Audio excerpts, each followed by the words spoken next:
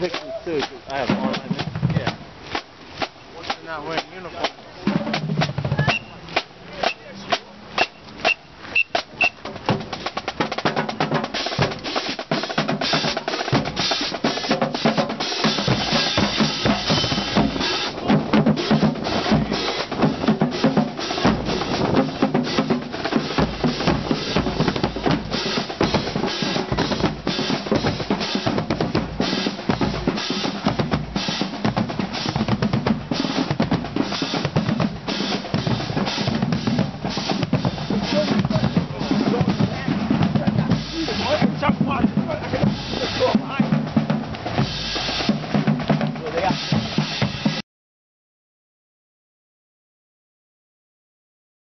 Good afternoon, good evening, good afternoon. Okay.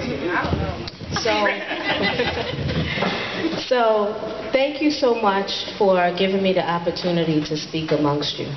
I know you've been here for a little while and you're probably going to be moving around a bit, but if I could just get your attention, maybe 5-10 minutes, I would greatly appreciate that. Is that okay?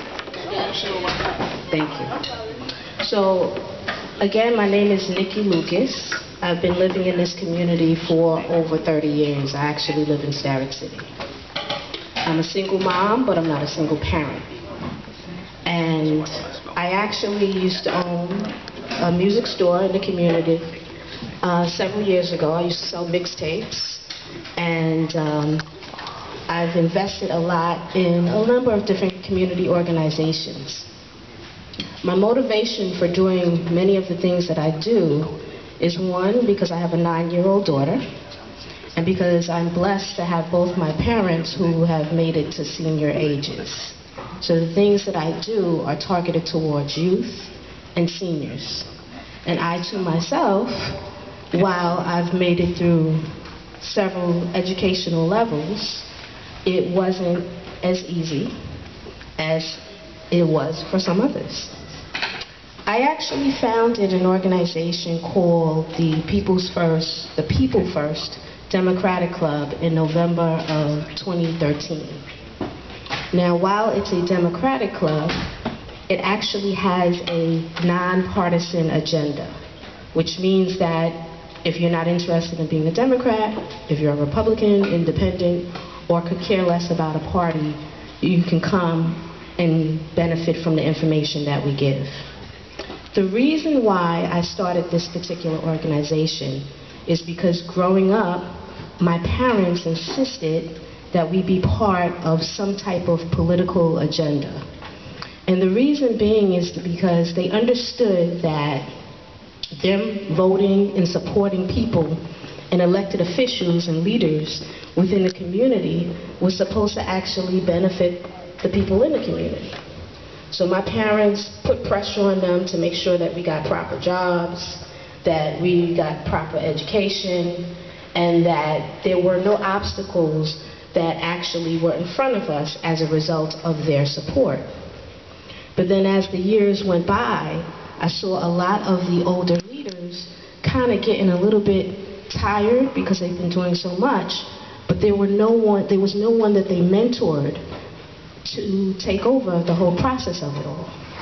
So what ended up happening is that people stopped voting. In our communities, people barely vote. People don't really know who their elected officials are. If they see them, they don't really know their roles. When you get in trouble or you need some assistance with something, you really don't know where to go. Oftentimes you get the runaround. And how many of us can say that we've, or our parents have experienced that? Okay. So what ended up happening, I was part of a group that went from being extremely active to just organizing when it was time to actually get together to elect an elected official. Half the time it was people we probably never seen throughout the year. So what I did, I wanted to go into a totally different direction. I wanted to galvanize people so that we went back to the original mission of what it was supposed to be.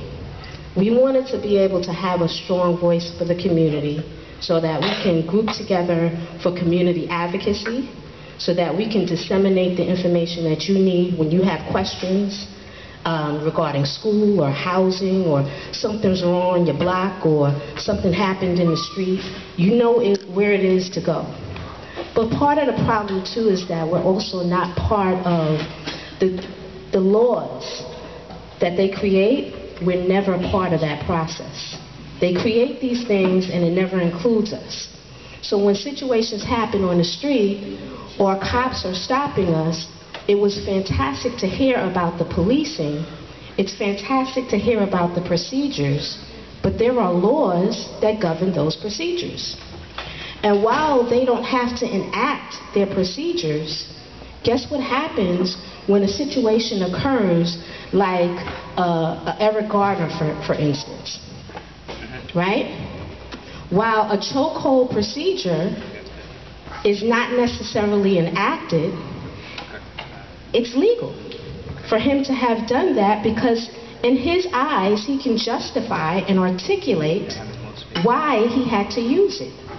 He's going to argue that he had to use it because he was faced with some type of imminent danger.